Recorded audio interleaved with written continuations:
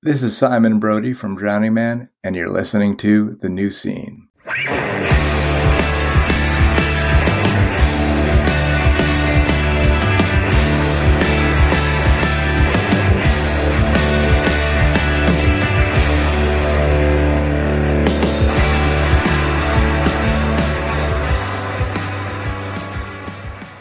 Hello, everybody, and welcome to The New Scene. This is Keith. And Tommy. And we are back once again with a brand new episode. And folks, tonight on the show, Michael Berdan of Uniform. You know, usually I go into a little bit of detail about how the conversation went and some stuff here, but this one took a very surprising turn, a very pleasantly surprising turn. It was a great conversation, and that's all I'm going to say. Yeah, I don't think there's anything else to add with this. This is one of those ones where we have notes set out for, to talk for an hour or so, and we used about 3 of those notes.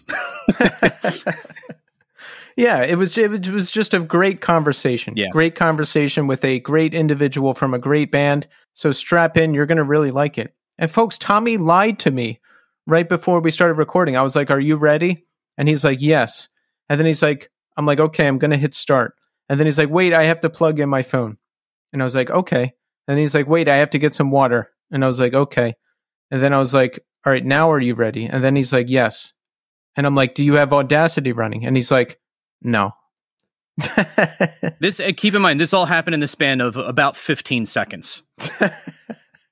So you have to dig with Tommy. You never know if what he's telling you is the exact truth. Oh, really? We're going to get into okay.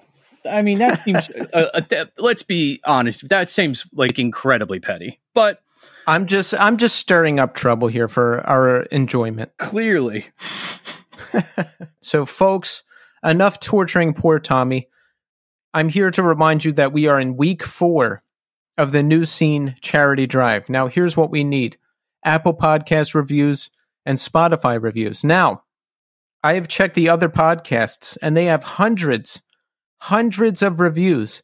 And folks, I'm going to keep asking you until we get over 100 reviews. Now, thank you for everyone who has submitted a review so far.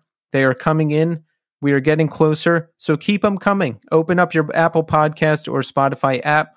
Scroll down to the review section. You have to scroll down a little bit in Apple Podcast to get to it. In Spotify, it's right up at the top. Give us a 5-star review. And if you write a nice review, we'll read it on the air. We're going to read a couple more at the end of the show. Also, we have a shirt. We have a shirt available for sale. Hit the link in our social media bios. The New Scene, Life is Music is Life, long sleeve shirt is available now for purchase, and they are shipping soon. So get yours now. Where are we in terms of the numbers? So we want 100. Where, are we like a third of the way there? Are we like 50%? Where are we? I don't want to reveal that. Okay, fair out enough. Of shame and disappointment. Okay. In the no, I think we're at like 60. Oh, okay. We're getting closer. That's solid. 60 people. Yeah. Getting 60 people to do something that costs them their own time. That's not bad. Well, let's not give the audience too much credit because there were some existing reviews. We've had a decent amount come in, but we need more. We need your participation, folks. This is your time to shine. Little E-Town reference. I'll work in an E-Town reference whenever I can, believe me. But Tommy, do you know what we're going to do next? I do. Folks, it's time for Tommy's favorite segment. The Pop Culture Minute. And this is where we discuss the important top issues of the day. Who's in, who's out, who's canceled, who's not. We're going to get into it right now. Tommy, are you ready? Now, Tommy, your boy Kanye West is in all kinds of trouble. The saga with him and ex-wife, I don't know if they're actually divorced, Kim Kardashian, continues. Kanye has been on a tear on social media, posting Avengers memes that he had someone make with him going up against Pete Davidson. He's posting text conversations with Pete Davidson where he's saying, "You're never going to meet my children." He's posting text conversations with Kim. He has made some threats against Pete, or Skeet, as he calls him. And then he recalled all of those threats and, backed up on everything he said and said that he's learning and growing, and he apologized and all of this stuff. So, Tommy, you are a avid Kanye West fan. Give me your thoughts on this. I have a hard time with this because I think there's a weird line between Kanye is at times exhibits things that look like mental illness, and then there's other times where he does shit on purpose to look like he's crazy. And I think drawing the line between where is like real mental illness and him being outlandish for being just to get the coverage, I think it also doesn't hurt that Donda 2 is coming out and is out, and it's kind of ramping up towards that. I think all press is good press at this point for him, and I think he knows that. Yeah, I feel for Kanye because, losing the mother of your children in a breakup or divorce or whatever it is, and, she's having a very public relationship with guy of the moment, Pete Davidson, that's gotta hurt. I mean, that's gotta hurt. Yeah, especially when you see that dude. He just looks like a broken person, like, from like the Island of Misfit Toys, that kind of thing. Like, he just doesn't seem like he's well put together, and he kind of seems like maybe that's the appeal of him. But yeah, Kanye's like, a good looking dude. He got his shit together sometimes. Like he's sometimes he's got it together. But yeah, that has to sting, especially if it was like, if she left and was like with Jadakiss, I'd be like, all right, makes sense. Or like The Game, like, okay, cool. All right. Pete Davidson is like a weird looking dude from Staten Island. Like, I don't get it. But at the same time, like, look, that lady makes crazy decisions all the time. So, I mean, yeah, I feel for Kanye, but the public way that he is handling this, posting text conversations and making threats and all of that, it is not the way to go. It is not the way to go. It never benefits you, the person doing it. You just got to kind of suck it up and live your best life, as difficult as that can be. And that's what I have to say about it. Now, Tommy, you mentioned Donda 2. Donda 2 will only be available via the STEM player. Now, Kanye has created this. It has the album. It is available for $200.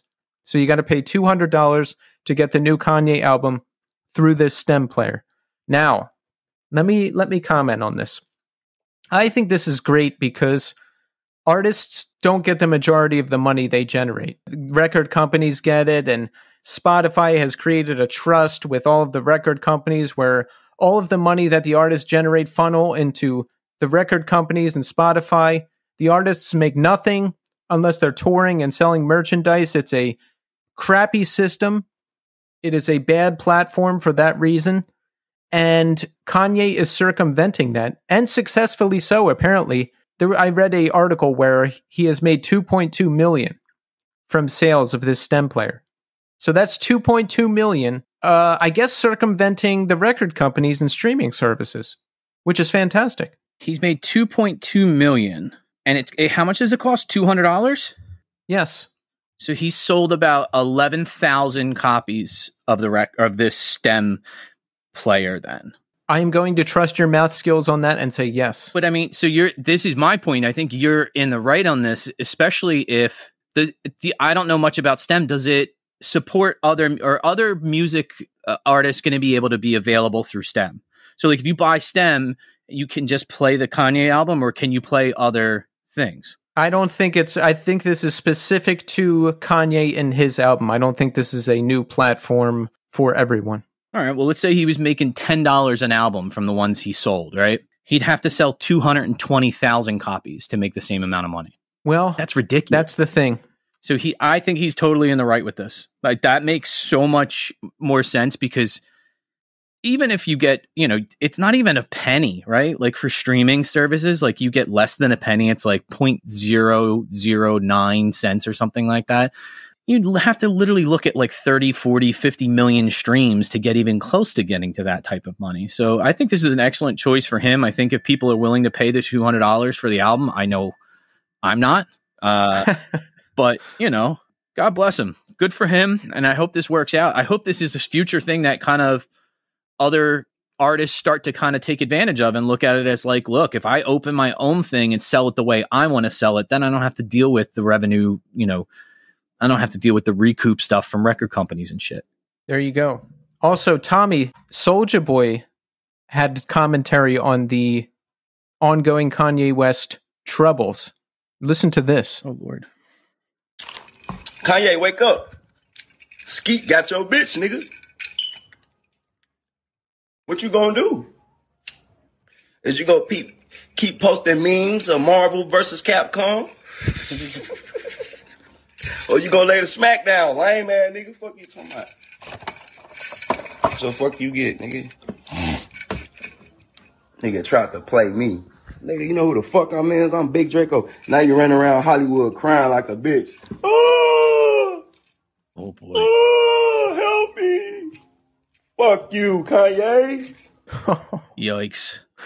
Ouch. Isn't Soulja Boy kind of a dork though too? Like he kind of got punked a bunch of different times and people called him out on stuff that he was like, I do this and I can, I think the big one was like, I travel in a private jet. And then like you could clearly see he was like he was in a regular like business class seat in a plane. I have no idea. Yeah. I don't know much about him, but I saw this video and apparently Kanye texted Soulja Boy and said never to mention him again. And then there were some more unkind words exchanged. But then I saw another article that said everything was cool and they worked it out. So who knows? Who knows what's going on? But folks, that is it. That is the Pop Culture Minute, where we deliver you the latest and greatest news whenever we feel like it. See, Tommy, I think you were okay with this one because it's stuff that you are kind of interested in. Oh, yeah. No, and I like that this one tangentially kind of involved math. So I like that. There you go. Well, folks, strap in because right now we are going to speak to Mike Berdan of Uniform. Enjoy. All right, folks, we're here now with Mike Berdan. Mike, welcome to the show. Thank you for having me. You got to tell us, how are you doing today? Today, that's a broad question. I'm overall doing well. Had a quiet day hanging out with my two silly dogs, patching up a modular synthesizer, and catching up on Ozark and watching other kind of assorted garbage slasher movies in the background. So not so bad. I'm on the East Coast, and we were supposed to practice at 11 p.m. tonight, and I realized I wake up at 6:30 in the morning every morning. And we're getting ready for this tour. So it's like, oh yeah, like squeeze in practices whenever we can. Everybody kind of works. Everybody's got different schedules. The thing that we could do is 11 o'clock tonight. And, shortly before I talked to you guys, I looked and I stared at the 11 o'clock, and I just went, this is unacceptable. I would rather be bad on tour than be a 41-year-old man going to band practice at 11 p.m. Yeah, I'm 40 years old, and my band usually practices on Saturdays, and I'm at the age where I can only schedule one thing in the day now. So it's like, if we're having band practice, I can't do anything else. So band practice at 11 p.m. sounds crazy. I mean, I've never actually done it before. We've had band practice at 11 p.m. scheduled for the past 3 Thursdays. And each week, one of us kind of comes up with an excuse to not do it. And this week, I finally broke it. I was like, you know what? My excuse is that I don't want to. I understand that we have to do it at certain times. 9 p.m. is my cutoff. 9 p.m. is grown up, like fine, like end of the rope, making time, band practice. We can do 9 p.m. I wake up at 6:30. No way. Isn't it funny that chess game of band practice scheduling that happens sometimes? I just stepped off the cliff the other week and I was like, you know what? I just can't. I didn't even give a reason. I just really didn't want to. It was snowing and I didn't feel like going out in the snow. So I just said that I can't. Yeah, I mean, fuck it. Sometimes it's like, it's one thing to be like, physically capable. It's another thing to be emotionally willing. And if you're not emotionally willing, the spiritual or the physically capable, just like, it doesn't fucking matter. I would rather just not go than go and have a bad time. Like, that I get those people who are like, just do it. Like, if you do it, like, you won't regret it. It's like, it's billable hours. I don't feel that way anymore. I was like that as a kid. I was like that, in my 20s.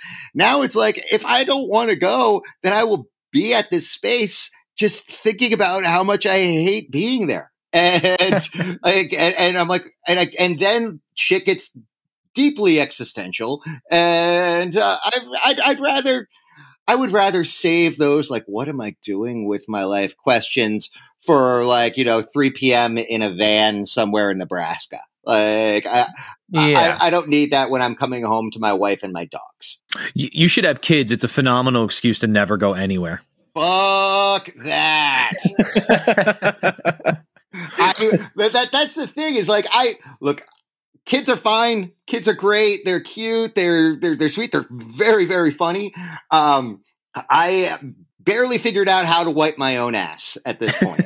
Let alone me being responsible for a life is like, which, like, there are two, like, living things sitting at my feet right now. I'm one of those dickheads who talks about their dogs too much. I'm entirely sorry about that. But it's like, okay, like, I've got these, like, these little things, and, that's hard enough.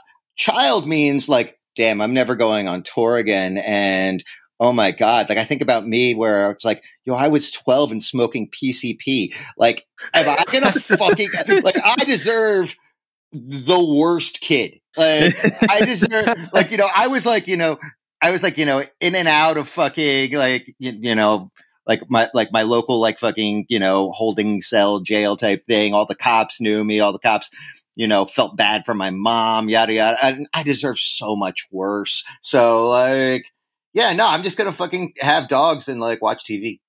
So you smoked PCP at 12 years old? Yes. I grew up outside of Philadelphia. Oh, where? Where at? I grew up in Upper Darby. Oh, well, that explains it. Yeah, exactly. Yeah. Yeah. Are you guys familiar with the area? Oh, yeah. We grew up in Bucks County, and I lived in Philly for 9 years. Oh, shit. Oh, fuck. Fantastic. Welcome. Welcome to all of us. Do you guys live in Bucks County right now? Tommy lives in Bucks County. I live in Brooklyn. Oh, shit. Where? Okay. Tommy, where in Bucks County are you? I'm about a mile away from Parks Casino in Ben Salem. Okay, cool. Yeah. And Keith, where are you in Brooklyn? Williamsburg. Okay. I am in Bed-Stuy. I lived in Bed-Stuy for a while, like 3 years, 4 years. Yeah. I like it. I lived in Williamsburg for, the longest time. And, eventually it just kind of, there was a fire in my building that, kind of chased us out. And, after the fact, we couldn't, we just didn't kind of have the time, or the money to kind of, go digging at that time for Williamsburg Greenpoint real estate. But I miss it over there. I miss my pizza spots on Graham Avenue. Which one? I was polyamorous when it came to those. I would Carmine's if I wanted a specialty slice. If I wanted if I wanted a plain slice, Tony's. Okay. Yeah, Tony, I guess I'm never in the mood for a plain slice because I go to Tony's and I'm like, this is what people are talking about? Yeah.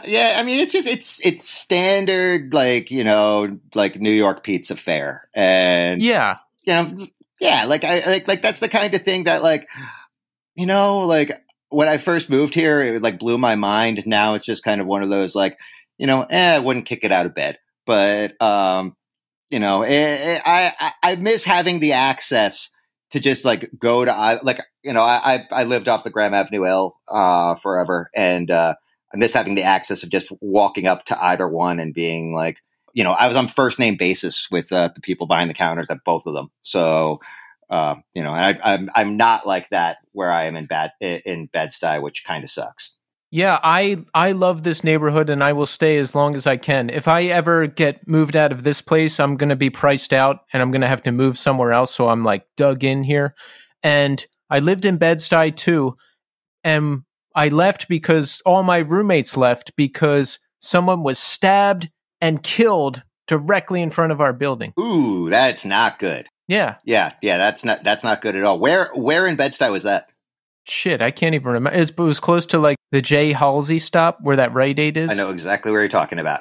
Yeah, it's not the greatest part of town. No, I mean, that's the thing. It's like people get this idea that New York is like, entirely sanitized. And, in some ways, like, it like they've taken a lot of the fun out of New York. Like you can't, necessarily go to like the same shows, the same spaces, the same galleries, the same bars, the same movies.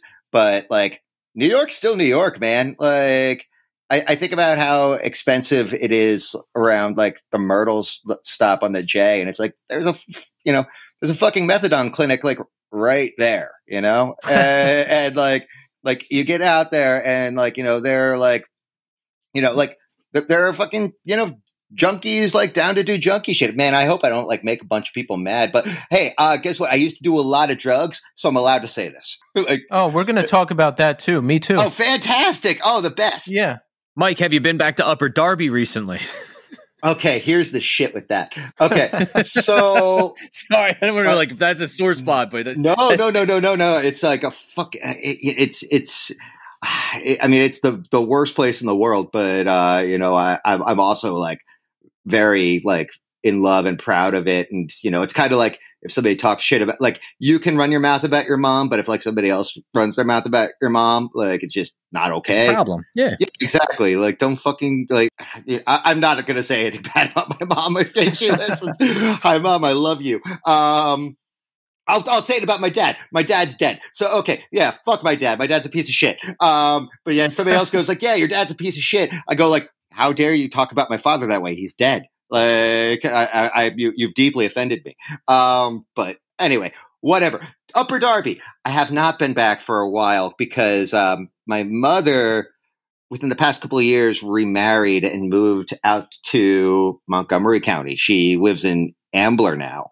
Oh, okay. Yeah, she's fucking like, God bless you, Mom. God bless you, Steve. You guys did well. You are fancy now, and that's wonderful. I'm very happy for you guys. And my little brother, who had stayed in the Drexel Hill area for a while, he is now in Broomall. So when I come to town, like, I don't even go to Philly anymore. I usually just like, yeah, I'm either in Ambler or Broomall, which is like very, very fucking strange. Tell us about growing up in Upper Darby. Now, it sounds like you had a pretty wild childhood.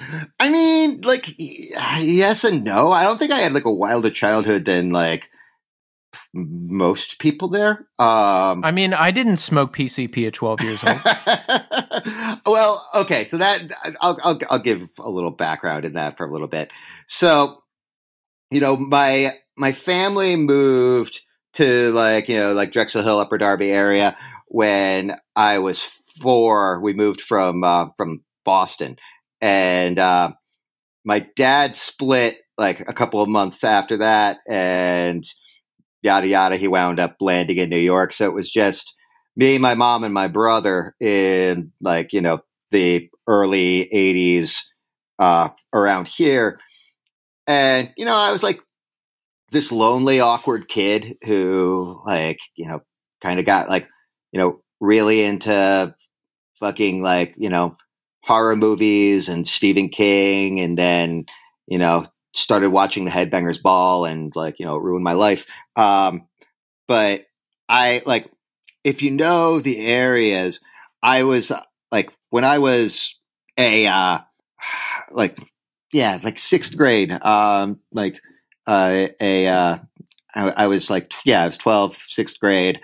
I would hang out at Bond Park, Bond Avenue Field. Everybody, fucking suburban living, like everybody hangs out in fucking parks, and like, gangs are situated around like parks, and like areas within a park that like you can and can't like hang out in. Anyway, like I hung out at Bond Park, and that's where all of like, the kind of like, rugged kids would hang out, and their older brothers.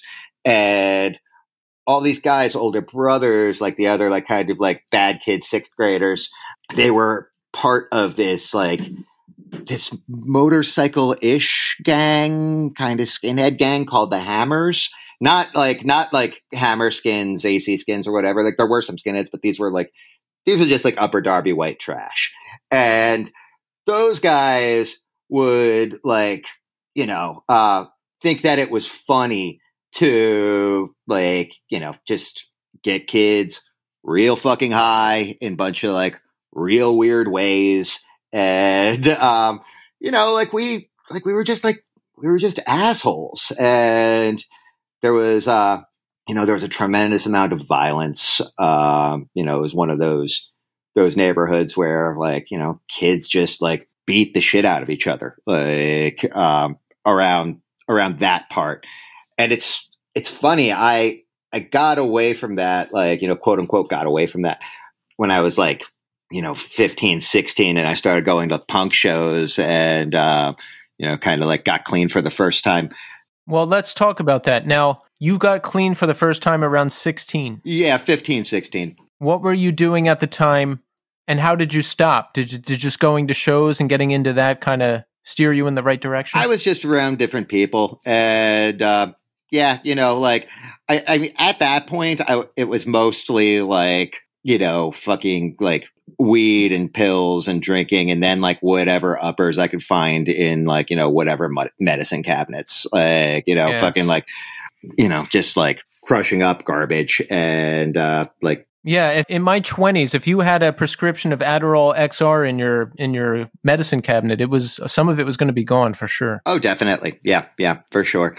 I was into that, but it kind of I had some like kind of like not like major, like pretty minor consequences where like I got arrested breaking into, if describing the neighborhood. If you remember like the rock quarry next to Clover, which turned into Coles with the pizza, like whatever, off Route 1, the quarry.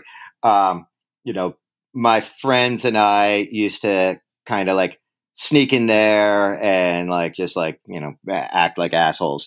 Anyway, got busted going in there, and like I had like a bunch of like something on me. I have like probably weed or something, but that was like my first kind of like whatever, like judge, cops, judge was like like, yeah, like this will be expunged and you'll be cool and you don't have to do community service or anything if you get like this kind of counseling. And so I was like, yeah, fine, fuck it, I'm already going to punk shows, so, and like my friends don't like they don't party, so fine, cool. Like so I kept on smoking cigarettes, but besides that, like I really cleaned up my act. Tell us about your early show-going experiences. What grabbed you? Where were you going to shows? I would go to shows at the Speakeasy Cafe a lot. And then there were, a couple of other spots around the area, like the Drexel Hill Baptist Church and, kind of some other stuff like that. I remember we would go out to Norristown to the Sapphire nightclub, and we'd see like All Else Failed and I Hate You there, and yes, and that would be a blast. But then I pretty quickly started going to Philly to Stalag 13, and that yes, yeah, and that was like my like very real home base from I'd say like 96 until it closed. And I stayed, I'm still really tight with everybody from that world. That was my like, real kind of intro into punk. Wow. We have very similar stories. I like this. Yeah. Were you a Stalag kid? Oh yeah. I was there. Kill Time. Fantastic. Yeah. the other place a little bit. What was it, 4040 or Rotunda, all that stuff? Yep, 4040 and Rotunda. How do you feel about the band Ink and Dagger? Complicated. No, you know what? Not actually, not even that fucking complicated. I think they're brilliant. I think that they're the only band that ever attempted to sound like Swizz and pulled it off. They like obviously like the first two 7 inches are like classic. I'm cool with the full lengths. It's funny. When I was a lot younger, I was a lot skinnier then, and I had a whatever haircut, and me and their singer Sean McCabe traveled in similar circles, and we looked a lot alike, and I would often get in trouble for shit that he would do. He'd pick a fight or be like an asshole to somebody's girlfriend or whatever, and I'd get yelled at for it. I'm like, what the fuck are you talking about? That pretty much happened until he died. And but yeah, I love Ink and Dagger. I don't know any fucking red-blooded Philadelphian Delcoin who came out of that time period who could they're to this day one of the best live bands I've ever seen, possibly the best live band I've ever seen. Yes. I understand people not from the area not really getting it, not loving it, and honestly, I kind of find people who aren't from the area who have this romance with Ink and Dagger a little suspect. Yep. But yeah, tremendously important to me. And it's funny, Jeff from Thursday sang for the reunion shows, and I didn't know him at the time. And I thought he did a tremendous job, but he's one of my best friends now, and so this is a constant conversation. Whatever, fuck it. I love Ink and Dagger. Don DeVore is the best guitar player in the world. Very complicated band, very complicated people. Yes, I ask because I was obsessed with them, probably to unhealthy levels, and they've remained one of my favorites today. So, you coming from the same area, it's a vibe check. Oh, dude, big time, big time. That is a band that could only exist in that area at that time. It's like you turned the fucking vampires into this allegory about fucking being a scumbag in Philadelphia. And I mean, on every possible level, talk about a band that just wouldn't fly today. But God bless them. Absolutely. So when did you decide you wanted to start playing music? I always wanted to. And, I started playing guitar when I was 12 or 13, but I didn't have the patience or the dexterity for it, and so I gave it up pretty immediately. And but I started singing in high school bands, whatever, 2-singer fucking emo bands and what kind of emo I'm talking about. Started doing that in the the mid 90s, and it was never anything serious. My high school band, I think, played Stalag once to 20 people, and for real, it felt like Madison Square Garden. At this point, I've played some pretty big shows in front of some pretty big crowds, but that one time at Stalag in my mind is still the biggest show I've ever played. And so there was there was a lot of that just kind of bouncing around that world, but with other Upper Darby and Aston dickheads. And that was cool, but I didn't have my shit together. And how so? I was kind of an emotional wreck. I was an emotional wreck when I had stopped partying, and then when I picked up again, I just wasn't functional. When did you pick up again? I think I was 18. I was 18. I have the story just fucking crystallized in my head. I decided that I was going to smoke weed. And one day I was at my friend's house and I smoked weed and it was fine. Nothing happened. Week later, Dystopia was playing at Stalag. A bunch of my friends were at the New Angle across the street. I decided that I was going to drink with them. And I drank. Nothing bad happened. Within a month's time, I was like buying liquid ketamine and cooking it in a microwave and like fucking Nice. whatever fucking like dirty coke, dirty speed I could get my hands on. And it was like fucking it was like 0 to fucking a billion in a month, and it just it just kind of stayed like that. Within a month I was straight up I was way harder than I ever was before I stopped. Already at 18 years old. Yeah. Oh yeah. I was really cool.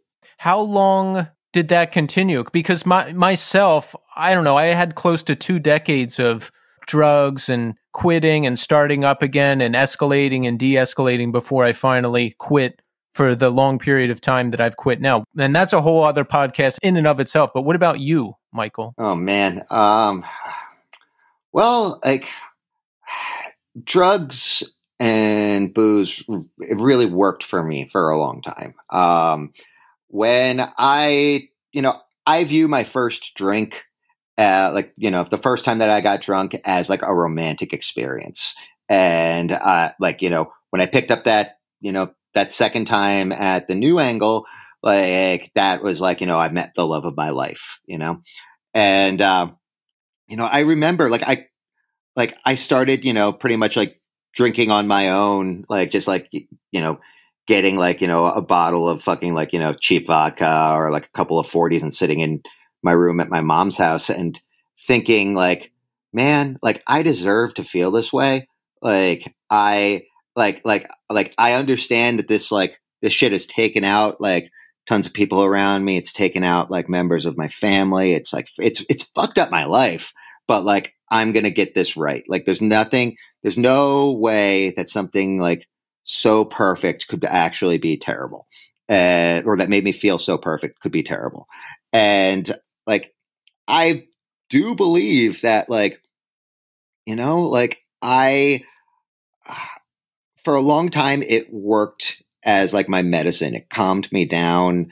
It made me able to kind of integrate within social situations in ways that I wasn't able to before. Right. And because I felt just combustible when I wasn't drinking or using. Yeah, I literally did not socialize without alcohol or drugs or both. That is something I never learned. I just always did it. Yeah. I mean, I never learned it either. I started very early, and then I had this 2-3 year gap where I didn't do anything. But I spent that time going through puberty and wanting to explode, and it was horrible. And then I drank again, and it was better for a while. But I pretty quickly got physically hooked again. Or not, I shouldn't even say physically hooked again. I pretty quickly got physically hooked because I don't know if I really was hooked before. And, the next thing I knew, I was fucking 29, and I would periodically try to stop drinking. And in order for me to try to stop drinking, I would wind up having to lock myself in a room with weed and benzos in order to knock myself out. And that was my idea of sobriety. Cause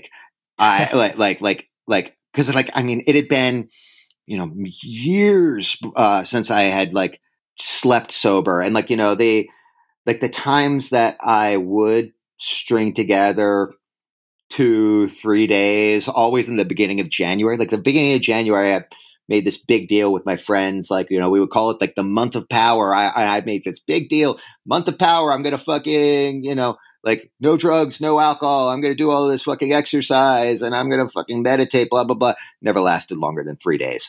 And, I guess people call that dry January now. And, like more power to them. Like my friends lasted. I couldn't. And, I'd spend those days like awake and like shaking and terrified. And then I would wind up like, going down the street to Daddy's and fucking, getting a Jameson and talking to my bartender and, staying there. And that was that. It wasn't, and I tried that a number of times and, shit just got to a point for me where like I had resigned myself to like I was going to die that way. And I didn't care like at all. Then I had a very good friend pass away, and it really fucked me up. And like shortly after that, I decided that I was going to like quit using drugs. And at that point, I was really like only kind of like doing coke and like like occasionally snorting dope, like but like like not like there were times in my life where I was like fucking like full on fucking like like crackhead type shit, and like I was not at that moment, but I was like doing a lot of fucking like shitty 20 bags and fucking like like fucking like doing like the occasional bag of dope, and like it was like fine, like what I thought was manageable. And then I went to quit, and I didn't have any real physical withdrawal. But like I didn't quit drinking, of course, because I fucking couldn't. And the blackouts started, and the blackouts were fucking gnarly. Like I would have like, how much time would you black out? Are we talking a night or like a day or two you don't remember? Oh, I mean, like the day or two that I don't remember would be more like, would be more kind of like, oh, I just don't remember it in my, like, it's not stored in my memory right now. But like, like just like, ooh, I forgot that wild weekend. But as far as like actual blackouts go, it would be a few hours, typically. But like, weird shit would fucking happen. Like, one time I went into a blackout and I came to, and I was on the Chinatown bus, and like I had to like go through my phone to figure out which city I was going to, and like why. And it was Valentine's Day, and I was like going to Philly to like hang out with this woman who I like, occasionally hung out with.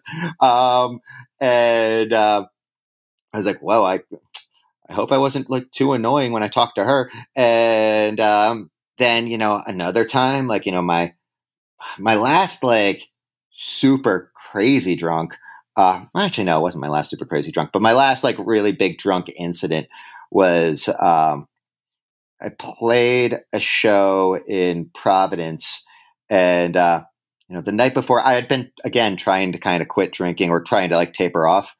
And a friend of mine came over with a handle of whiskey the night before, and we were just going to watch movies. And I almost started crying when I saw the handle, because like, it was like, the way that I drink is like, if something is in my proximity and I have access to it, it needs to be gone. Like it can't, like, there's no such thing as fucking like leftover or anything. I don't understand these fucking people who like don't do everything in there. Like I've never had like leftover fucking coke or fucking dope or pills or fucking or Right. beer. Like, are you fucking kidding me? Or wine? Like, fuck you. But anyway, I digress. I got really upset, and like lo and behold, like I drank pretty much this entire handle. And the next day, I get into a van, go and play a show in Providence, and I have to like, get drunk again in order to kind of keep myself fucking balanced. And like, the whole day was just, my life was like, just like this balancing act of like fucking, trying to like alleviate, come downs and withdrawal at that point. But, that night after the show, we were staying with, Ben from Load Records, and, we were sleeping on his floor, and, we went to bed, and I woke up, or we went to sleep on the floor, and I woke up, and I was in a bed, and I was crying, and I was like so upset over like, dead friends and fucking, just miserable, blah, blah, blah, wanted to kill myself, yada, yada. And after a while, my phone starts ringing, and it's like it's my bandmates, and they're like, "Where the fuck are you?" And I was like, "I'm in bed. Where the fuck are you?" They're like, "What bed?" So in a blackout, I had like broken into an apartment and slept in a bed. And fortunately enough, nobody was there. You pulled the Robert Downey Jr. I pulled a Robert Downey Jr. Wow. Like for fucking real. And that's like not even like that weird. That's not even like the first, like that shit happened like when I lived in fucking West Philly. That shit happened with my fucking roommates all the time. And like, and it was like, it sucked. It was no way to live. And, I moved to New York because I just like I was like, oh, cool. Like I'm going to move to New York and I'm going to get clean. I'm going to stay with my dad. My dad was like in recovery at the time, and, shit's going to be okay. I'm going to figure it out. Lo and behold, I moved to New York. It turns out that my dad had fucking relapsed, and oh no, and like, dude, my dad was a dentist. When he fucking relapsed, he relapsed by doing fucking 80-gallon tanks of nitrous oxide in single shots. The gnarliest shit I've ever seen. It was fucking. He's still alive? Nah, he did. He passed away. But not due to drugs though. He died from cancer. So that's and he died. He died clean too. So I'm fucking I'm proud of him for that. But that is good. Yeah, that he died. Well, wait, it's not good. Okay.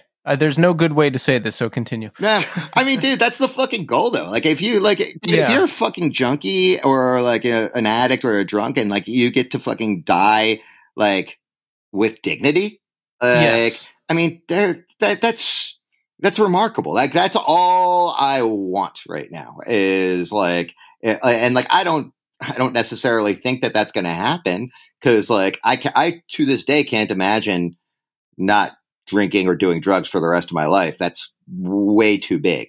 So, but like, if I happen to die clean and sober, like I'll be fucking stoked for that. But then again, like, like that's further down the pipe. And fortunately enough, I don't have to fucking think about that right now.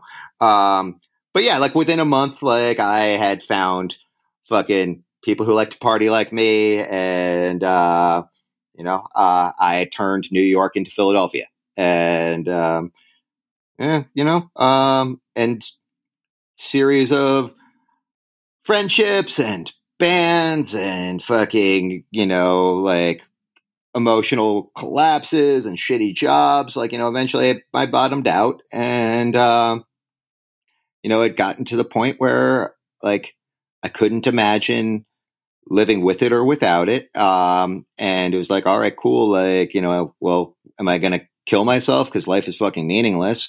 And like, I didn't have the balls to kill myself. And there was like, this all ties into like, my first kind of quote unquote real band and like our breakup. Cause this all happened coinciding with that. Like our drummer, like it came out that our drummer was like a fucking serial rapist and like, all this shit. And it was like, oh dude, it was like fucking like, and it was all over like fucking like, it was all over like like punk message boards were a big thing at the time. And it was like the thing on the punk message boards. Like if you remember boardcrucial.org, like it was like, like it was like the big thing there. It fucking like, it made its way to like fucking Brooklyn Vegan and Pitchfork, and it made its way to like fucking like like the Washington City paper. Like it was fucking crazy. And along that time, like I would like, I was like fucking like shoving booze down my throat, shoving benzos down my throat, fucking doing whatever. And like, I felt nothing at all. And like, my dad fucking, I called my dad and I was like, I think I'm having a nervous breakdown. And he's like, well, what'd you take today? And I like, I recited, like, I kind of like recited, like, whatever. And he's like, let's get you into detox. And, I went into detox and I put a couple days together. And when I got out, I didn't really have any friends anymore. And I was so scared because I didn't know how to live without fucking drinking. And I thought that I was going to go right to a bar or right to a liquor store. And I didn't, fortunately enough, like in detox, I was given access to some resources and I took those and, things progressively got better. And, to embrace the cliche, like, I like, life beyond my wildest dreams. Like, I mean, there are people, who I love very much, who, aren't around, or like either because they died or they're just like, too far gone now. And I miss them a lot. And, God, it's like, fucking easy to, be like, oh, like, why not them? Like, what I mean? It's like, it doesn't fucking matter. Like, Right. Like, I miss my fucking friends. And I'm grateful that like I landed where I landed, I got a bunch of cash and prizes along the way. I'm not gonna lie. Yeah. I'm not gonna lie. It's cool, but it's like, I have none of it. I'm not a functional addict, and I'm not a functional alcoholic. If I lose that, like I can't do any of this. Well, first, let me say, very inspiring. We have very similar stories, and it's great that you managed to leave it all behind. Are you still totally clean and sober? Yeah. How long now? Just shy of 12 years. It'll be 12 years next month. That's incredible. Congrats. And I think this is a great story for people to hear because for so long I refused to get any help or didn't know how to. And I just was wandering, hopeless, aimless. So I think hearing stories like these is important for people to have some kind of direction because I didn't have any. Yeah. I mean, I didn't either for the longest time, and like it's so fucking weird. And like, I'm glad that we're having this conversation the way that we're having it. It's but this goes into something that I tend to be kind of cautious about because for years when I was out there, like I took like the way that I like drank and used as like, like I kind of like used it as like, or I viewed it as like this like bludgeoning instrument against society. It was something that separated me from other people. And, it made me different. I'm fucking dark. I'm fucking real. I'm like, like you've got nothing on me. And, these days right now, like where we are, like fucking, February, like 9th or 10th, whatever the fuck day it is in 2022, like I'm just like a regular fucking guy with like, a couple of jobs and like fucking like, a family and rent and bills to pay. And that's remarkable. And I like living in that. And, when I do these podcasts or interviews, like I like, fucking like drugs and shit. It's like a big part of my life. And so like, it comes up. I tend to try to like stay away from talking about recovery because it's like such a polarizing thing. But like, I'm going to do it right here. If that's okay. Yes. And, I like not to fucking break traditions, but I'm just going to break traditions here. It's like, I'm a member of Alcoholics Anonymous. I've been a member of Alcoholics Anonymous consistently for a long time. It works for me. I don't want to, get into details about how or why. That's a whole other thing. But this is what works for me. However, it is far from the only fucking game in town. Yes. I know people who have had wonderful experiences with smart recovery. I know people who have had wonderful experiences with just fucking exercising a bunch and talking to some people and like just knowing that like, hey, like, there are sober people out there whose life kind of went on. And like, there's this like kind of like illusion, like, you'll hear in the room sometimes, like, like if you're like not working a program or right way, then like you're not really sober. And like, that's a fucking load of shit. Like if you're not fucking like, if you're not like picking up like one day at a time, you're sober. Like they're like, it's that fucking simple, And like, I like, I like when they talk about fucking, like quitting the debate society, I quit the debate society 100%. And that means that I don't really give a fuck what other people do. Period. Yeah. You just got to find your thing. Yeah, man. Whatever it is. Yeah. And these days for me, it's fucking loose garment sobriety. I still go to meetings. I still talk to people. I'm not as involved as I used to be, but like, fortunately enough, I developed some tools to be able to fucking deal with my emotions in a way that makes sense to me. There are other people in my life who developed different tool sets or similar tool sets different ways. And like, so it's like, look, man, if somebody's listening to this and like, like you don't want to like you want to get clean, you can't imagine getting clean, but like, you don't want to go to AA and like, you think that like, fuck, like I'm going to have to go to AA. It's like, you don't fucking have to go to AA. If you want to go to AA, try it. It works for me. If you don't want to fucking go to AA, don't go to AA. Like, find something that works. Like, the key is to try different things. You tried all the drugs, try the different flavors of recovery, whatever it is. Find the one that works for you. There is a fucking lot, and, like, dude, like straight up, like, God. Okay. So I remember like I got out of fucking detox and I went to this meeting and I ran into this dude that I used to roll with in Philly who I hadn't seen in years. And this guy was like the gnarliest piece of shit junkie. And he had fucking, he had like 5 years clean time at that point. And I was like, man, if this motherfucker can stay clean, I can do this. And like, let me tell you guys, like, I was fucking like, I was gray. I weighed like 125 pounds. And like, dude, I'm like, I'm like 5'11", almost 6 feet tall. I'm not supposed to weigh 125 fucking pounds. So I was fucking shaking. Like, it took me 6 months to be able to fucking read again. Like, it was fucking bad. I got clean. If I could get clean, anyone can do it. Like, you can. It's possible. And like, there doesn't have to be any greater goal than just like, hey man, like, I'm going to try not to do this today. It all starts with one day. Yeah. Yeah. Fucking worry about tomorrow whenever tomorrow comes.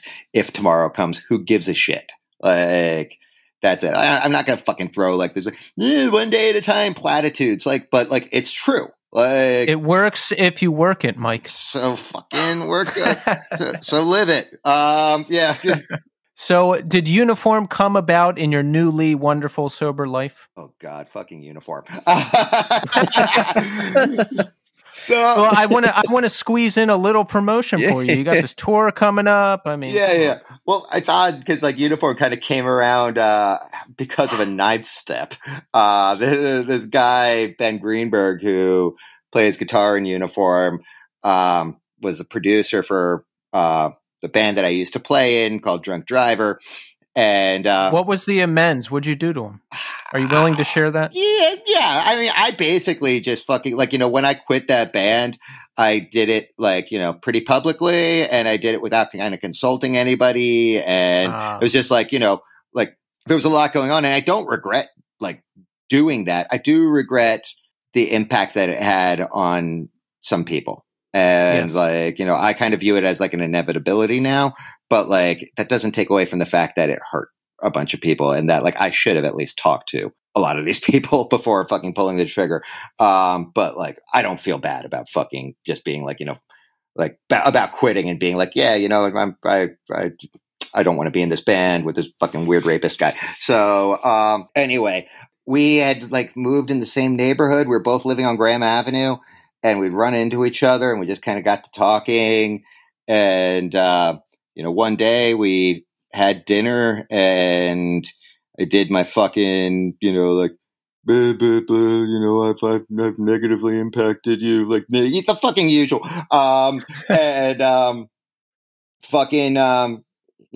Like that was kind of like, we had a nice dinner, and that was kind of like the seeds for everything else that happened. And we decided that like Ben and I wanted to start a band, like a noise rock band, just the two of us.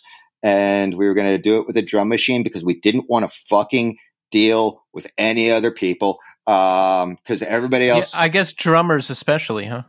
Dude, I've got fucking like, it's funny, fucking like I've got a thing with fucking. I've had very good luck with drummers with this band. They've like we worked with some of like the best, most wonderful fucking people. But like, in old bands and old friendships of mine, like it's always the fucking drummer, man. But yeah, we're just gonna do it, the two of us with the drum machine, and we started real fucking small, and we just started playing shows and didn't really make any fucking plans, didn't really expect anything out of it. And it developed, How long were you grinding before things started picking up a bit? And what kind of venues were you playing in New York? Now, I ask out of curiosity. I went to a lot of shows when I moved here, 2012 through 2016, but I don't remember any of them because I was drunk and high at all of them.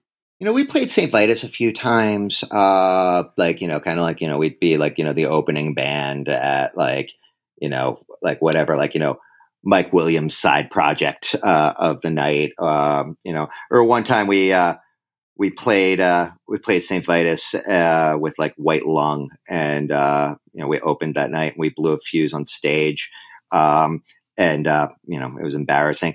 Our first show was at Home Sweet Home at Nothing Changes. We brought our own PA, and it was just like really shittily wired, and we also like daisy chained it through the bar's PA. And it was like, fucking speakers attached to power amps. Within 5 minutes, the PA was like literally on fire, and, like we had to stop because there was a room filled with smoke and there was a fire. And that was our first show. And there was just like it's like, like I say that now, it's like, oh man, that sounds fucking cool. It wasn't fucking cool. It was fucking embarrassing. Like, like we got through 5 minutes worth of music. Like it sucked. And there was like, it was like shit like that for a long time. But Ben played in this band called The Men, and, who like are still around, and who did quite well. And, he really got a taste for fucking touring and pushing shit. And so he would fucking push us to tour, push us to play shows, push us to like pick up like whatever we can. And, like after a while, like we started to just like get better shows, and we made a couple of records that like, some people didn't hate. And, it was a very slow progression, and it still is a slow progression. And, like it's one of those things, like I'm very, very pleased and very grateful to be where we are. I think that there are a lot of bands who and a lot of people who are like a lot more talented than us and, you know, quote unquote, better than us, who like don't have nearly like the resources or the reach that we do. And, you know, that's not to be like, oh, our fucking band sucks. I think I love our band. It's a ton of fucking fun. And I'm grateful that, like, you know, some people seem to get stuff out of it. But like, you know, I never want to lose sight of the fact that this is like a privilege. Nobody owes me or us shit. Like, this is like, you know, like, man, you know, it blows my mind that like I get to fucking play music in front of people. Yeah, isn't it the greatest feeling? Because when I was deep in the throes of addiction, all I did was sit inside and watch Netflix and take drugs and dream and, you know, think like, oh, my life is over. I never got to do what I wanted to do. And then when you pull yourself out of that, I mean, you're living the dream. You're doing the band.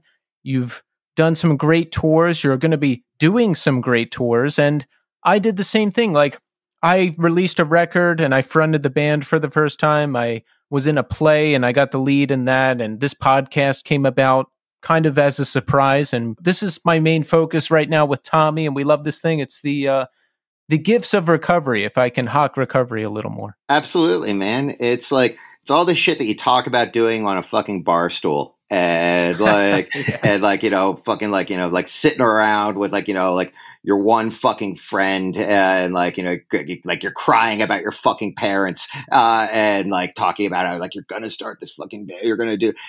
And like, when it happens, how, at least for me, like how it happened, it was like so fucking organic.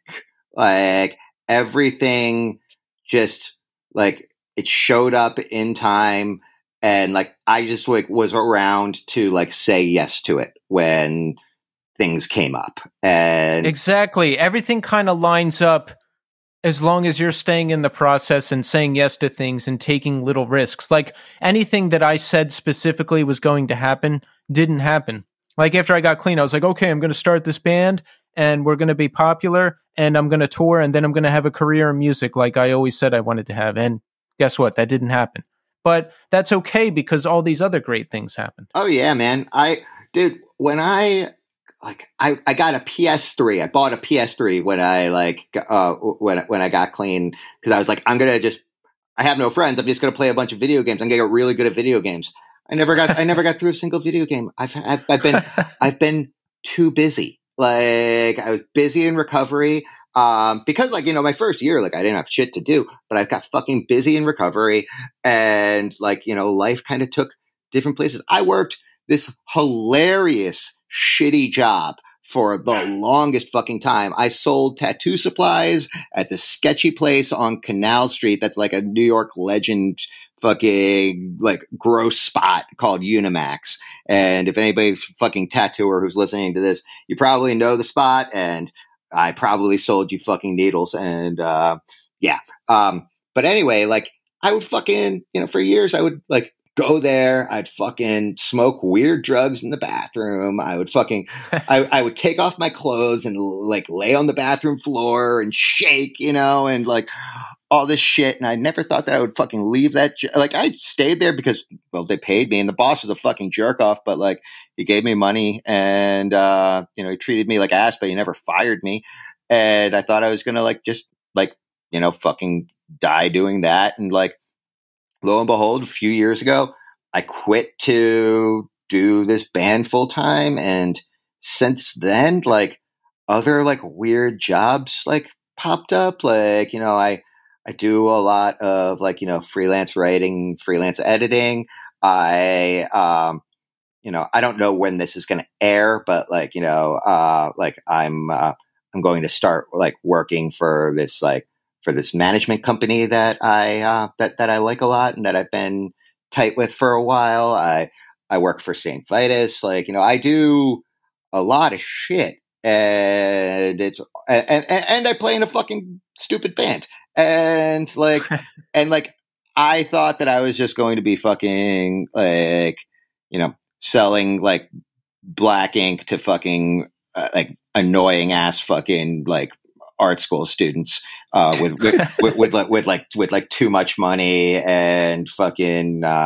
God, I fucking hate art school students. Anyway, whatever. But I thought I was going to be selling fucking black ink to jerk offs until I fucking eventually keeled over. And that's not the case. If you're listening and you're one of those like stick and poke people who buy fucking black ink at Unimax, I'm not talking about you specifically unless I am. So yeah, whatever. Yeah, just your friends. Just your friends. Actually, just don't stop with the fucking stick and pokes, everybody. Just stop.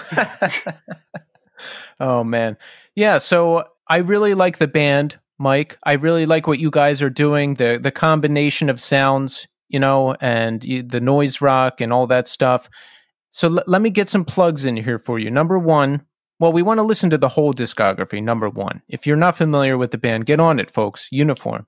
Number two, I'm really enjoying Shame, your 2020 LP, which was released on Sacred Bones, right? Mm-hmm. Right? Yep, that's the most recent one. And folks, we've got a big tour coming up. Uniform is touring with Converge, Thou, and Full of Hell. There will be different bands on different dates of the tour, but the whole thing kicks off March 10th in Philadelphia at Underground Arts. Yep. Underground Arts on the 10th. The bands are going to be the same on the tour, but we're going to be rotating spots in the lineup throughout the tour. So, like, if you want to fucking see any one particular band other than Converge will be playing last every night. You got to come for the whole show because we're not telling when anybody's playing. I like that. Yeah. It's fucking, it's like, yeah, you just want to fucking see Full of Hell, or you just want to see Thou, or you just want to see, nobody just wants to see us, but like you want to see fucking like one of these other bands. Like, sorry, dog, you don't know when it's going to be. Show up on time. Have you ever played with Converge before? No, we've toured with Wear Your Wounds. We had a lot of mutual friends, and I hit it off with those guys really hard. And so it was fucking, I would like hang out with like Jake at the merch table every night, and that was a blast. And then me and Sean would fucking, talk shit about like tattooing and fucking techno music, and it just fucking ruled, man. And so I'm really looking forward to this. It's a huge honor. Yeah. I mean, I've been listening to Converge since I got into hardcore in '98. They're probably the hardcore band I've seen it the most. Mm-hmm. One of them, at least. Yeah, man. They're one of mine too. God, I hope Jake doesn't fucking listen to this. I'm about to fucking tell a stupid story. Fuck, Jake, if you're listening to this, just turn it off. Also, Jake, if you're listening to this, come on anytime. Continue, Mike. Yeah. Or if anybody's going to fucking see Jake or talk to Jake, just don't fucking tell him this. I'm going to plead ignorance. So anyway, like my first tattoo, right? My first tattoo was the falling angel from the inside of Petitioning the Empty Skies. And I got it 2 days after my 18th birthday. And, I was so proud. And, years and years went by, and I wound up like, I got into my mid 20s. I was like, man, I only fucking listen to techno and blah, blah, blah. And, I like started to get it covered up just because I was getting this leg sleeve done. Like, not like, I want to cover this up, but I was just getting this fucking leg sleeve done, and I never finished it. And so now there's like this, giant, kind of Converge line work cover up on my leg. That's like, if you see it, you still fucking you see it. So anytime I'm around these fucking guys, I'm wearing I'm committed to wearing fucking long pants forever. I've made it a point not to fucking tell Jake about this, and then I just did. And I hope he doesn't listen. And if he does listen, I hope he doesn't bring it up to me because it's going to be awkward. I would guess this happens to Jake a lot. I'm sure he runs into a ton of people on tour and otherwise who have Converge tattoos they got when they were 18. Oh, yeah, definitely. The difference being those people probably never started to get them covered up. And I only did because I was in this point where I was just like, I'm getting this leg sleeve of things and like, you know, like whatever. And like, you know, like, man, I don't even listen to hardcore anymore. So like, yeah, you can fucking like do, and it's just like, it's just weird. That's funny. So you had a phase where you only listened to electronic music. You said you were done with hardcore. Yeah, well, you know, like I listened to primarily electronic music at that point. I still do like, you know, like listen to, you know, a lot of electronic music. Yeah, I can hear the industrial and different influence in Uniform for sure. Yeah, it's not your Uniform's not your standard hardcore metallic band. There's a lot of interesting dynamics going on. Yeah, and if you like, not to fucking plug my own shit, but like, you know, I do a lot of solo electronic stuff, and like most of that kind of falls into the techno realm. Yeah, you know, I'd say like, you know, during my mid-20s, it was a lot of like, you know, like fucking like, you know, acid house shit, you know, and then at the same time, I never got like fully away from guitar music. Like I was still like, you know, fucking like obsessive about like, you know, the Jesus Lizard and the Brain Bombs and like, you know, whatever. Like I was like Kill Slug. Like I was like the full on like fucking like gross noise rock dude. And like that's like my favorite music is just like fucking like totally like not vapid, but just like irresponsibly brutal, dirty, disgusting noise rock. Like just like music made by fucking criminals who like are singing about like the most awful shit in the world, playing like, you know, one chord and like not hitting it in time, and like just like you know, like Rusted Shut's like the best band in the world, you know, and it's like those guys, like, you know, Domikos is you know, their drummer, if he's listening, shout out Domikos, but fucking, you know, he's a human being. Fucking Don Walsh, their fucking guitar player, like singer guy, like that guy is like he's not really a functional human, man. Like best band, man. Fucking I look at the fucking Larry Lifeless bands, fucking, you know, Kill Slug and fucking like Upside Down Cross, and then there's this like other one like that I'm not gonna say because the name's kind of sketchy, but like the band's not sketchy, the name's sketchy. But like, you know, like this guy like wasn't a functional fucking human being. He's just like this fucking like, you know, gross crackhead. And like that's like, I like music made by people who like fucking suffer. And how about Buzz Oven? Oh fuck yeah, man. Dude, I heard this craziest Buzz Oven story. There's a million. Yeah, please tell us. Have you heard the one where they're fucking where their roadie died outside of CB's? Yeah. You know this one? And a band member was kicking him because he apparently stole the dope of the guy kicking him, and he like died. Yep. Yeah, he stole. Yeah, he OD'd and died after he stole all the dope, and the guy was just fucking kicking him for doing all the dope. These are the stories I love. Oh, dude, they're the best.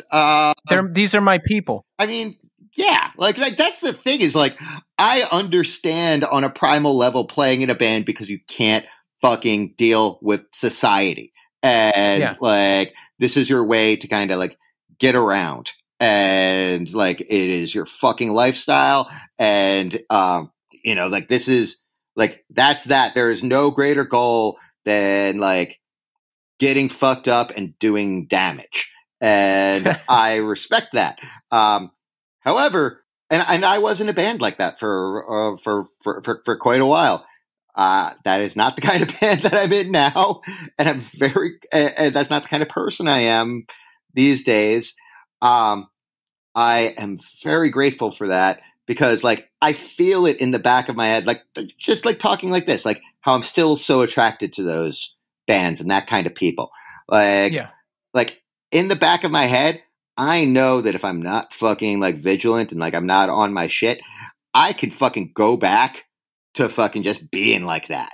And like I don't want to be fucking like, you know, dead outside of fucking St. Vitus with like, you know, fucking my band member kicking me. Like that sucks. like I don't know, like, but like, it's got to happen to somebody. So yeah, man, fuck it. Is it hard on tour? Because I mean, my recovery and my everything depends on rigorous scheduling and routine and ritual and all of this stuff. I imagine on tour you're pulled out of your normal, comfortable circumstances. What do you do to stay centered on tour? Like, it was harder at first, but like over the years, I've gotten very comfortable in my surroundings.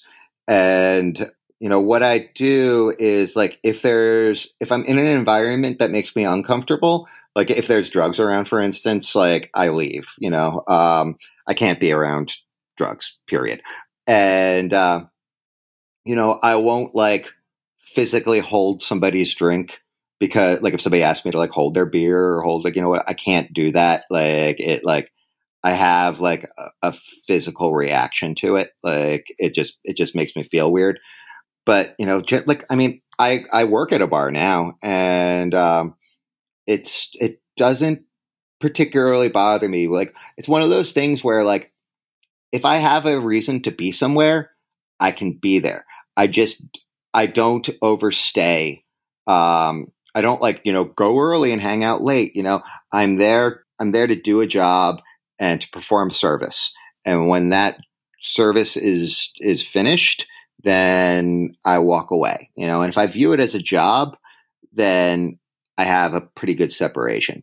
But other than that, it's like, while I'm on tour, I try to like just stay in touch with people who are, also in recovery. I try to get a lot of quiet time, and I like, I try to stay connected as much as I can. Yeah, same here. You're speaking my language. I'm so tied in. It would be hard to get out at this point. Hell yeah. I mean, that's the thing is, like, I think about, like, if I was to go out, like, I used to be one of those dudes with like fucking like, all these sponsees and service commitments and whatever. God, yeah. But like, which is like, it's not the case for me right now, but still, like, I mean, I think such a big part of like having sponsees and having service commitments and being ingrained is that, like, if you go out, like, you have to fucking undo all this shit. It's like, oh, you got to fucking call this person, let them know that they need to go on with the rest of their lives differently. You need to fucking, like, the meeting needs to get somebody new to fucking do coffee. And then you're going to have all these fucking people calling you because they're like, they're your, it's not just like, oh, like the people in recovery that, they're your fucking friends. And like, man, before I got into recovery shit, I figured that like everybody in the rooms would just be like, fucking like, sad dorks. And lo and behold, that's like not the case. Like, it's like everybody who I ever like wanted to fucking, it's a bunch of people who've partied the way that I fucking partied. And like, as far as creative people, it's like the people who stuck around and stayed doing shit and like, like whatever, like they're largely around because like you get to a point where it's like, you're gonna fucking, if you don't get clean, you just fucking die. So like, it doesn't suck. And so like everybody is just people. There's cool people, there's annoying people, there's assholes, there's people you really vibe with. It's just people. Oh yeah, big time. There are so many people that I love and that I cherish deeply. There's also just, like you said, there's fucking assholes. It takes all kinds, man. Like everybody's just trying to get through the fucking day though. Yeah. Well, wow. You're really speaking my language, I got to say. Likewise, bud. Likewise. This is a pleasure. Okay, so let's recap, folks. Here's what we've got coming up. Number 1, we want to check out the Uniform discography, right? Yes? Might as well listen to the whole thing. I mean, if you haven't heard the band, you've got to. Yeah. That's number 1. Start with the most recent. Work your way back. It gets progressively worse if you're working your way back. That's the way I do it. Number 2, we've got this tour coming up with Converge, Thou, Full of Hell, and of course, Uniform. It kicks off March 10th in Philadelphia at Underground Arts. Excellent venue. Oh, yeah. I've played there before. It's fantastic. And number 3, if you're struggling with drugs and alcohol, just know there's answers out there, but you got to do work to find them. You got to figure out what works for you. For some people, it's the anonymous fellowships. For some people, it's smart recovery. Some people just become huge workout people and get into that, or martial arts, and that's cool. Some people just throw themselves into music and they're okay, and that's cool. You just got to find your flavor. Yep. Whatever the fuck works for you, it doesn't matter. Like all that matters is like, just don't try not to get too far ahead of yourself. Don't think that you can't fucking drink or do drugs for the rest of your life. And just, it's like, okay, like, I'm not going to fucking drink or I'm not going to do drugs tonight. You know, that's fucking it. I don't fucking care how you do it. Honestly, like, I don't know. Like, your recovery is your recovery. My recovery is my recovery. I wish everybody well. I pass no judgment one way or the other, period. Yes, absolutely. And you said you do some solo electronic music. Can we hear it? Is there somewhere we can check it out? Yeah, there's a bunch. If you go on Bandcamp, I have, let's see, if you just search my fucking name on Bandcamp, Michael Berdan, you're going to see, a bunch of releases from Deathbed Tapes, from Found Remains. There's a release coming out from this Italian label called Angst, a release from Outsider Arts. And this is all like techno to noise stuff. And another one with this great label called Industrial Coast. I could spend a fucking hour like reciting these. And I've got a pretty big one coming up on this label called Lies. And, that a very, very dear friend of mine, my old roommate, runs out of Paris. And, I'm very, very excited about that. It sounds nothing like Uniform. It is a bunch of like crazy, harsh beats. And, if you like pounding your head against the wall to a bunch of weird rhythms, then I got you. Excellent. How do you do any programming and that type of stuff for Uniform? Yeah, Ben does the bulk of like the engineering, because he's a fucking he's a studio guy, he's a studio producer and engineer. I do a lot of the synth stuff, and at this point, kind of like the bulk of the synth stuff, and a lot of the drum programming.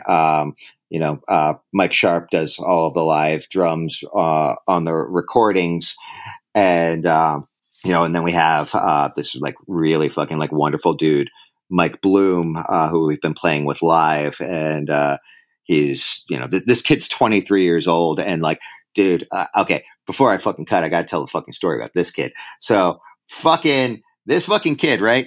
I'm gonna do some fucking name dropping right here. All right, so I'm walking down the street in Greenpoint with with Jeff from Thursday, right? And like, we're just fucking sitting or like standing there talking, and I get this tap on the shoulder, and it's this fucking kid, and he's like, "Oh, do you hey, sorry to bother you. Do you play in Uniform?" I was like, "Yeah." He's like, "Oh my God, I fucking love you guys. I saw you with Def Evan. I saw you with The Body. Oh my God, you guys are the fucking best, blah, blah, blah." And like, I mentioned Jeff because Jeff gets stopped all the time because he fucking plays in a giant band, and I'm just like some dildo who's in this thing. And anyway, I was like, "Oh yeah, shit, thanks." I saw that the kid was wearing a laminate, right? And I was like, "Oh, like you're like, do you play in a band? Like you're like, looks like you got something going on." He's like, "Oh yeah, I play drums. Like, I'm on tour with this fucking." Oh, it's stupid. I'm on tour with this band called fucking Belphegor and this other band called Dark Funeral. And I was like, "Oh shit!" Okay, cool. He's like, "Yeah, I guess if you want to go, I don't know. I'm just doing drum stuff. Like, if you want to go, like, you can come." I was like, I very well might. Anyway, I didn't go to the show, but I started talking to this kid on Instagram. Like, I saw that he followed me on Instagram, and like I followed him back, and he posted a bunch of drum videos, and his drumming was just fucking crazy. So that dude, like, we just stayed in touch, and now this kid who fucking stopped me on the street, it was a 23-year-old from Asbury Park, is like this ridiculous machine and like our live drummer, and it's fucking insane. Cause like our main drummer, Mike Sharp, he has a kid, he's got, lots of family responsibilities, and he lives in Texas. And so he can't go out. So like, this fucking guy's amazing. This kid that we're working with, Mike Bloom, he's the fucking best. And, our good friend, Jenna Rose, who does, this project called Anatomy up here. She's been playing bass with us, and like, she's fucking ridiculous. We've got a really solid live band right now, and I'm very happy. That's awesome. That's a great story too, because it shows, just it doesn't hurt to say hello. You never know what'll happen. Yeah, just say hi. Like don't just say hi. Don't fucking punish me, but be cool. Say hi. Yeah, just start by saying hi. Don't be like, hey, if hi, I play drums. If you ever need a drummer, you can't do it like that. Don't do that. Don't be like, hey, don't try to fucking sell yourself.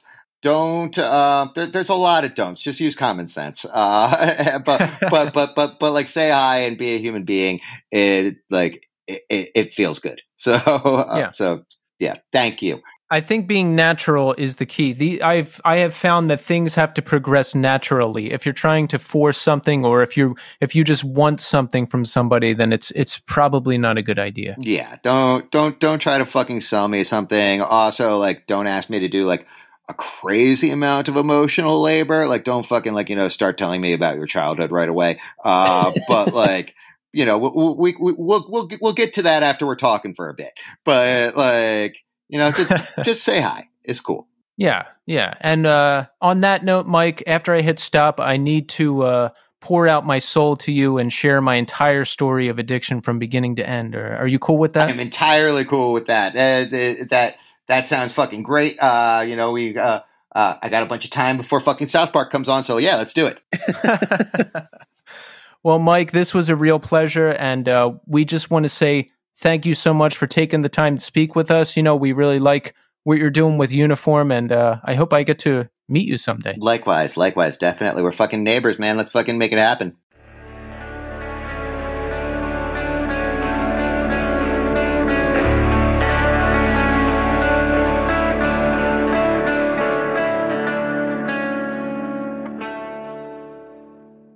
There you have it, folks. Mike Berdan. That was a wild ride. I loved that conversation. I didn't know any of that stuff, Tommy, and I have to say, I like to go into the episode not knowing everything. Now, don't be mistaken. We do a lot of research. We are ready to speak to the wonderful guests that we have on the show, but I like the conversation to be the first time we're talking to them, and we learned a lot. I didn't know he was from Philly. Yeah. I didn't know he was living in Brooklyn. We talked afterwards, and I didn't know we know some of the same people. Very pleasant conversation. Went off the grid, went in directions I didn't expect. It was great. It was great. He's a great storyteller too. Like, you can tell when he's ramping up to something really good. You're like, okay, hold on. You're like, yes, this is going to be amazing. Like, I also love when people are extremely open and candid about mistakes they've made or decisions they've made in their past, and and then they talk about it in a way from that growth standpoint of like, yeah, this was at the time a decision I made and may or may not have been fucked up. However, this is what I've learned from it, and this is what I do differently now. Yeah, and I related so much to his story, from being fucked up in Philadelphia to moving to New York and getting even more fucked up, and then stopping, and then finding passion in the arts again and having that be your thing. I hear these stories all the time because I'm involved in recovery, and to hear a similar story on the show, it's like a bonus. I really, really enjoyed talking to Mike. I hope I get to meet him soon enough, and Uniform is a great band too. I really like what they're doing. They have such an interesting sound. They really have a cool sound. It's not just straightforward hardcore. It's like industrial mixed with electronic music, mixed with heavy kind of straightforward hardcore. Yeah, really interesting stuff that they're doing. I dig it. So folks, go check them out on tour. If you're in our home city of Philadelphia, the tour kicks off March 10th at Underground Arts. Great venue, great band, Uniform, Converge headlining. Yes. What more could you ask for? Yeah, I kind of want to attend that show just so I can kind of put him in that awkward position of like, hey, can I see that leg tattoo? And just make sure like Jacob or Kurt is somewhere within earshot. All right, so we've got a couple new reviews. Folks, make sure you keep the reviews coming in. We love it. We need it. We appreciate it. We've got 2 new ones, all right? So I'm going to read them now. Here is a review from JR in WP. 5 stars. Great pod. Came for the glassing content. Hung out for the rest. Thank you, JR. Yes, glassing. Glassing. We have had Corey Brim from Glassing on the show twice. Make sure you check it out. And if you have not heard the band yet, do yourself a favor and listen today. In the top 3 bands I love right now. Oh, yeah, they're great. They're great. We've got one more review from Orion Guide. Well, I know who that is. That's Mike Shaw. All right, 5 stars. He says, loving the Northeast scene. Now, Mike, we'll forgive you for calling us the Northeast scene still. You know, I actually do that sometimes still. I accidentally call us the Northeast scene. Well, it was the name for a long time. Like, well over a year. That's what we went by. So, let's imagine that you just changed your name in the middle of like, a year and a half long process. So it's going to take time to adjust. It's fine. Yeah, it's understandable. All right. Mike says, can't recommend this pod enough. Hosts Keith and Tommy navigate the conversations seamlessly and provide valuable insights and comic relief. The myriad of perspectives give us a glimpse into the special time and genre of music. Illuminating and fun to listen to. Wow, even his review is like scholarly. Yeah, he really has a way with words. He certainly does. He's such a nice person. Period. Like he's like the nicest dude in the world. Oh. The best. Thank you, Mike. You're the best. Okay, so we did some reviews. Let's see. How are we doing, Tommy? How are you and I doing? Us. No. Are we together? Are we broken up? Do you still hate me? Are you calling? Are you fighting? Is it over? All right, now I'm just saying jawbreaker lyrics. All right, you go. You go first. I had a really excellent weekend. My mother-in-law took the girls for a day, so Kelly and I could get some stuff around the house done that normally ends up being like a mad race to get done, like 6 loads of laundry, all the other crap that has to go into running a household.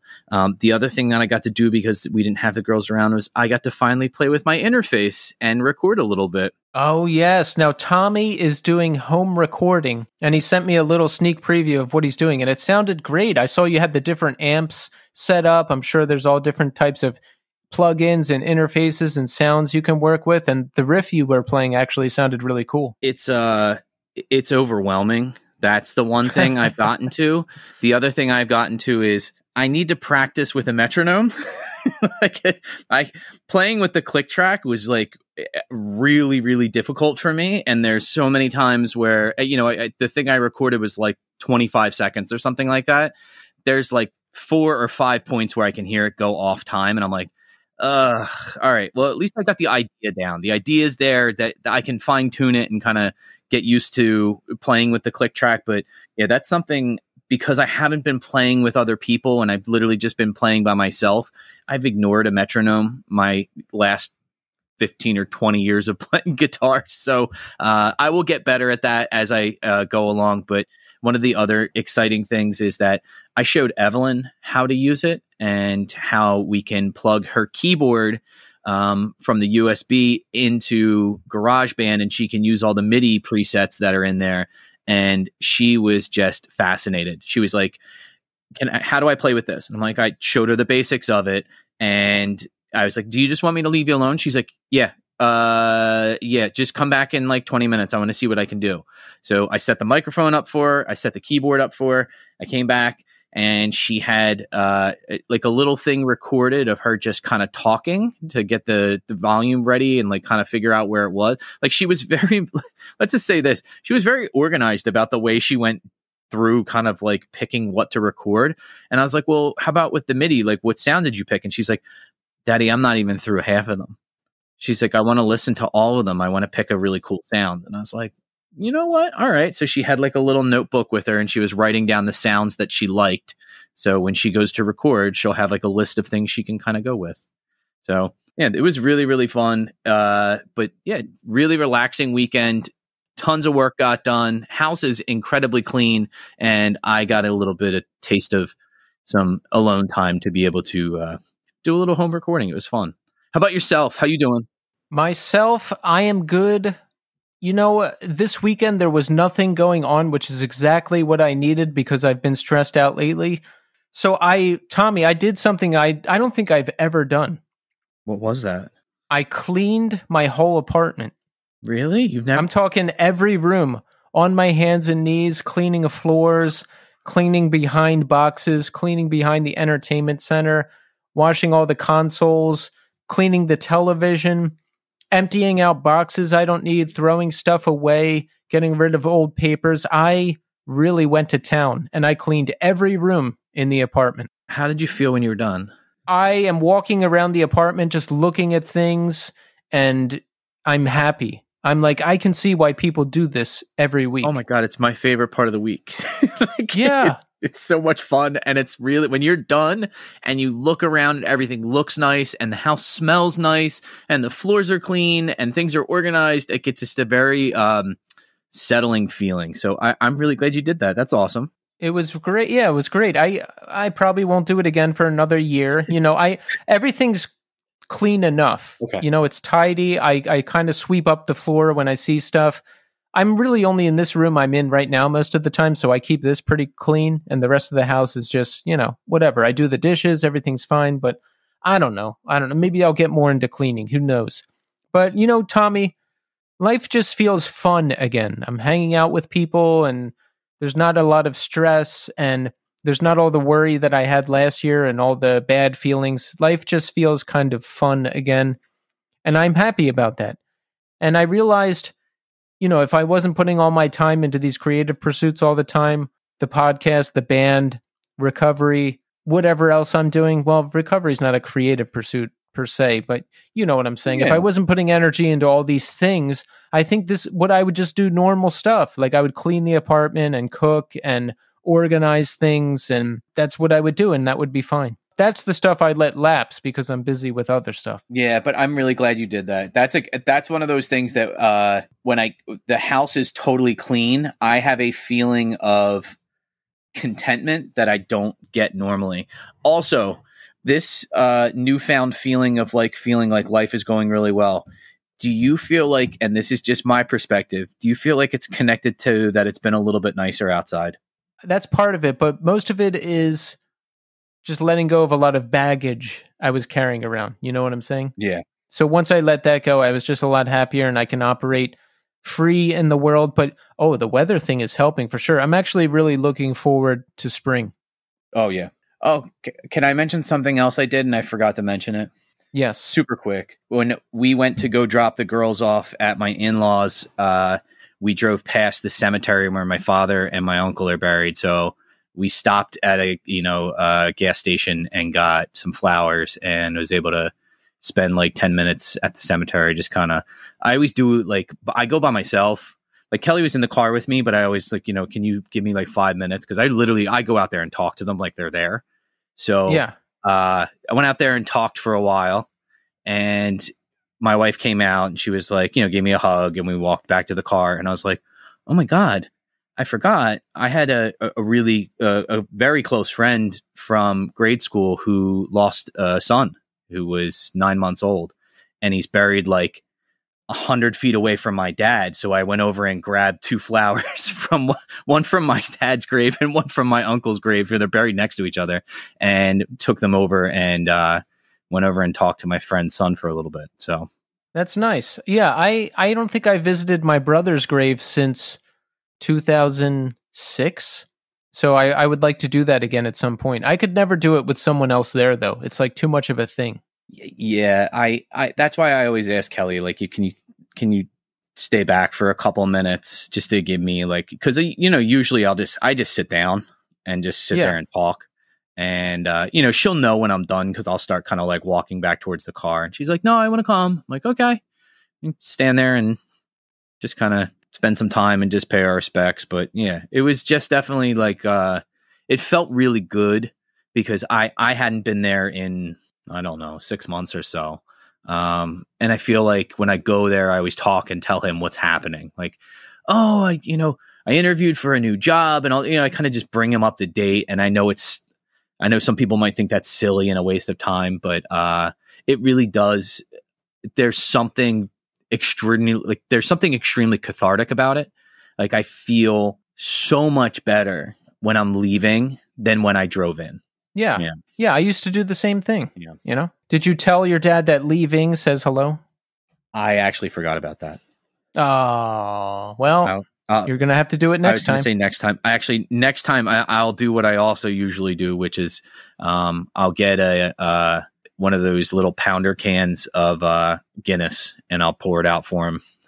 I usually bring one with me because it's usually like a planned thing. Like, I know I'm driving past there, so I'm like, oh, I'll just go grab one of them at the, whatever pizza place or whatever like that, and grab a Guinness and pour it out for him. But, I forgot this time. The gas station only had flowers. So sorry, Daddy, no beer.